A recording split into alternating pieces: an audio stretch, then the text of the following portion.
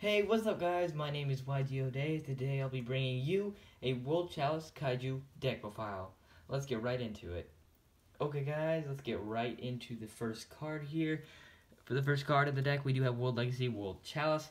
Not only does this card have a little bit of a lockout effect, but also has another effect allowing you to add more monsters from your deck to your field, special summoning and extending your plays.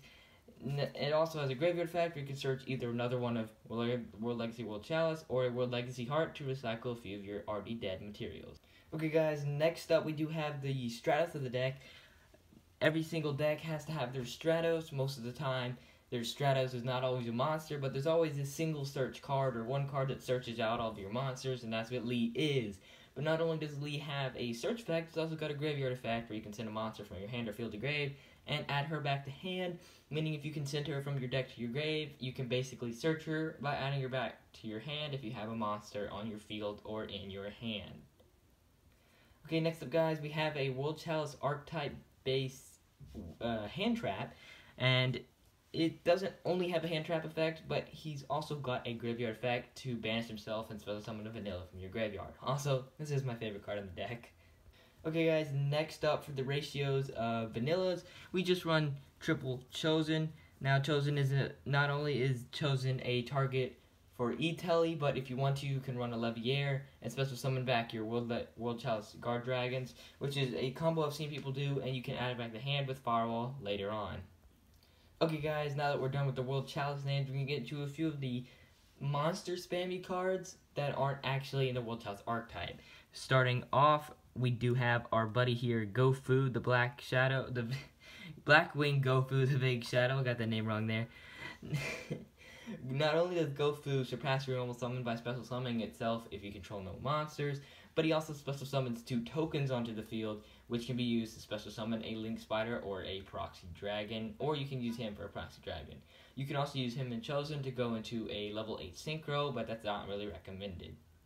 Okay, next up guys, we have Gofu on Crack, aka Agent of Creation Venus. Venus is searchable by transmodifying a level 2 Light Fairy, which the mystical shine balls that you summon with Venus are, well, level 2 Light Fairies, and so is Lee, the World Chalice Lee, so that you can search her and then you can add Lee back to hand with Lee's own effect. Venus has a basic effect where you can basically special summon or as many mystical shine balls as you want, except you can only run 3 of the same card in a deck. You pay 500 life points for each mystical shine ball you do summon, and you get a lot of vanillas. You can go into Duke and extend your plays to the maximum extendability. Okay, next up guys, just using 3 mystical shine balls, although that is good, getting you 4 monsters out in the field, you can extend that even further by shuffling them all back into the deck and special summoning all back out again for another 1,500 life points. With an overall cost of 3,000, it's actually very worth it, since just a Venus and a Exodus in hand alone can get you very big fields just to start out. And to finish off the 3 and 2 of the non-archetype, we do have a Effect Veiler, although this isn't really a monster spammy card. Effect Veiler is kind of a budgetish proxy version of Ghost Ogre. I have my Ghost Ogres coming in. I recommend playing Ghost Ogre for the next meta, but Effect Veiler is a sufficient proxy until you do get your own Ghost Ogres. Okay guys, I'm just gonna finish this up with the 1 of the deck. We have a 1 of Rescue Rabbit. I don't really like this card, but I still run it because it has some usefulness. But if this is you only use this card if this is the only card in your hand that you can use. We also have an Archlord Krista, because Krista can lock your opponent out of special summoning. This is insanely good for the mirror match, and is also good against other decks that heavily depend on special summoning, including Paleozoic, especially Spirals. If you can get this card out, you may just have like the best out to Spirals, as long as you can keep this card alive using World Chalice Guard Dragon or Ebe. Okay, for the fodder for Brilliant Fusion, we have our Gymnite engine, which is basically 1 vanilla Gymnite of any Gymnite. Since Garnet isn't really meta anymore, don't spend $10 or $5 on a vanilla that you're going to send to graveyard, and that's all it's going to do, or you're going to brick on it. Now, there is a better alternative, which is Obsidian, where I think that the best ratio for this deck would be 1 Obsidian, 1 Lazuli. Although Obsidian does special summon, Having the other World Chalice in your hand does get you a little bit more access in choosing where you want to summon it later on in the combos, because I've had some Ningirsu plays where I'm going to use a World Chalice monster in the 3 zones that your Ningirsu points to, and you can summon back out your vanilla, so I just feel like that's a better play in some occasions. Okay guys, next up we do have the main engine of this profile, and that is going to have to be our Humongous the Sticky String Kaiju, which Gameciel is the more meta version, but I actually feel like Humongous is a better card for lockdown since it's obviously a lot cheaper for budget players.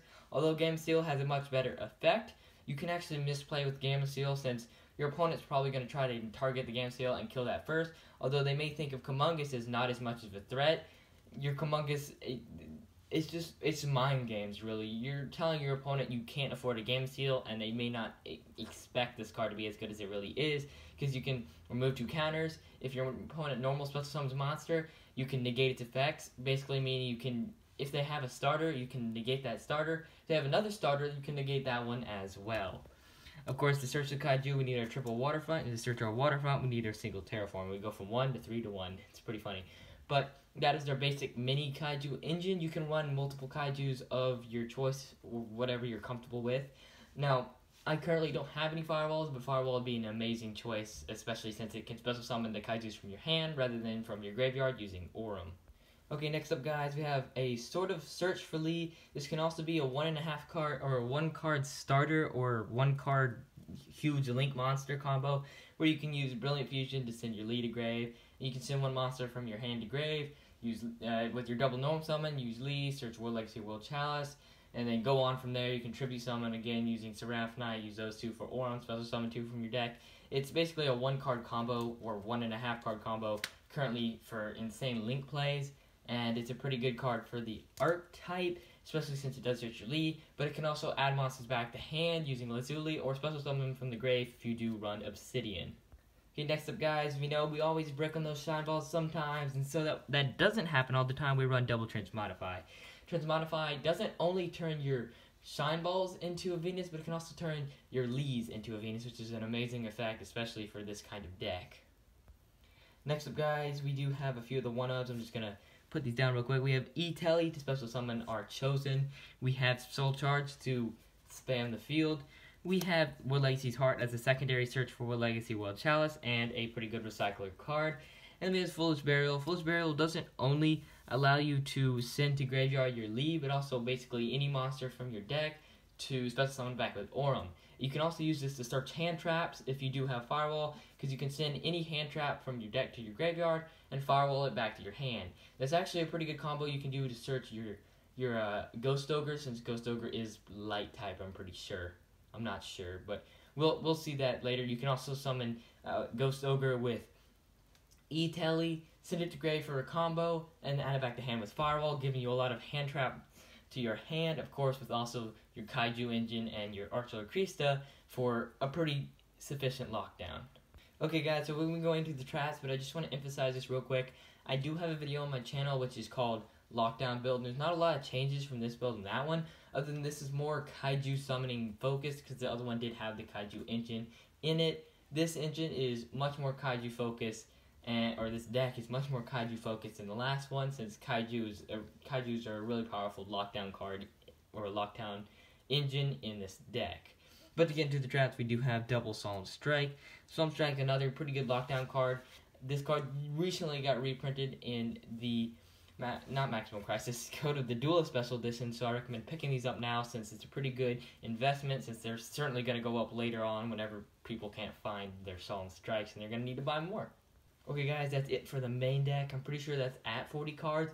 I need to recheck, maybe if you could, someone count, see in the comments, but yeah, let's get into the extra deck. So right off the bat, we have our main extra deck monster, Ningirsu. Ningirsu has an amazing draw effect where you can draw cards equal to the number of World Chalice monster this card points to, and if you do summon it under a link zone, that's a possibility of 3, so you can draw 3. But not only that, it also has another effect. You can send 1 card from each player's field to the graveyard. That's an amazing effect, especially since you can send a dead Brilliant Fusion, since Brilliant Fusion does become dead after you do Tribute or use the Seraph Knight for Link Summon. So it's basically a dead card on the field or fodder for Ningirsu's effect. Okay guys, for the rest of the extra deck, I think I'm just going to place these down. We have Aurum, main card of the deck, also summons your Kaijus from the graveyard after you send them with Lee. We also have Triple Eve. Eve is an amazing card for protecting your monsters. It is also more generic than other World Chalice monsters because you can use just 2 monsters with different types and attributes. You can use a vanilla to go into Link Spider, and if that vanilla is not a insect, I think, Cyberse Earth, then you can go into an Eve, giving you another World Chalice name. And last up, we do have Imduke. Imduke, not only does Imduke give you an extra normal summon, but it also has the float effect, as all of the World Chalice monsters have a float effect, where if they're sent to the graveyard, you're supposed to summon 1 World Chalice monster from your hand. Do beware, guys, Imduke is a upward pointing Link monster, and you can easily misplay by locking yourself out of Link zones by starting off with Imduke. But most of the time, if you have a World Chalice monster in your hand, it's perfectly okay to go into Imduke. Okay guys, for the main boss monster of the deck, we do have Topologic Bomber Dragon. Since most of our plays are going to end with a Kaiju or a Krista on one side, with some Kaiju counters on the field, and a Topologic Bomber on the other side of an Eve, along with some hand traps in hand or some set traps. That's most of our infields most of the time, giving us a sufficient lockdown to completely destroy our opponent. Next up, we have a card that's not very useful currently until I get a Firewall, but that is Guy Saber. I may update this for Time Wizard, which is a new card coming out that's a really lockdown, or not Time Wizard, I forgot, Cyber's Time Wizard. I don't know, it's a new Link monster, or Tri-Wizard, something like that. And this is a Tri-Wizard can negate spells and traps and monsters. It's an amazing lockdown card, and it's a better alternative than Gaia Saber. But Gaia Saber is deficient for now. He's also good for extra links if you do want to play that kind of build. Okay guys, next up we have another fully generic Link monster, and that's Proxy Dragon. Proxy Dragon is amazing for this deck. It gives you an easy extra link, but not only does it give you an easy extra link, it also has an effect to protect all monsters, or if any monster you control will be destroyed, you can use Proxy Dragon to destroy a monster it points to. Now do beware, this cannot negate field wipes, but Eve can negate field wipes in a way. It doesn't negate the field wipe, but it protects protects the monsters it points to. Especially if you have an Eve lock, you can discard both, send to graveyard both of them, and then their float effect replaces themselves. Really, there's not much of a setback, although this is more of a combo extender rather than it is an infield card. So if this is in your field in the infield, just try to get rid of it by maybe going into a Topologic Bomber Dragon. Okay, next up guys, we have another very powerful generic monster, and that is Link Spider. Link Spider, you can use any vanilla, and you can use a token. I forgot to mention this, Imduke you can't use a token to summon Imduke. But Link Spider also has a really amazing effect. You're supposed to summon a vanilla from your hand to the link zone it points to, unbricking your Chosens. And then you can basically go into some other combos by maybe going to Imduke there, using the Chosen, and normal summon another one of your World Chalice monsters, preferably World Legacy World Chalice, and tribute to Link Spider. Also, Link Spider is helping you use Venus sufficiently in the deck, since Venus is kind of hard to get all those vanillas into World Chalice monsters. So you can Link Spider up top, Imduke up bottom, then you can Eve up top with the Link Spider and the other thing, then go into some more combos and float 2 monsters out of your hand, and just extend your plays from there.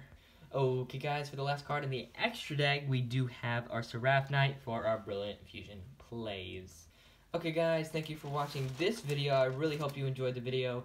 Now don't forget to tell me in the comments if you did enjoy the video, and if you did make it this far in the video, please go tell me in the comments. Just type in bamboozled, a little funny thing, I don't really care.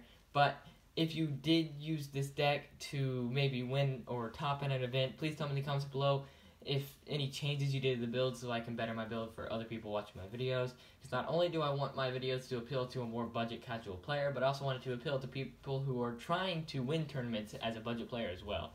If you're not a budget player, it's not that hard to just buy 2 Firewalls and put them in the extra deck by dropping a Link Spider, since the extra deck was 14 cards, so keep that in mind. But this deck is kind of just a, I forgot, what does Team Samurai say? Whatever, it's like a outline. You basically build your deck based on my ideas. Building an exact build like mine, although it may work, it may be a little bit inconsistent because there's no Firewalls, and Firewall is basically your main extender, meaning if you have to use Lee's effect to add it to hand, you actually can't go into any of your lockdown monsters.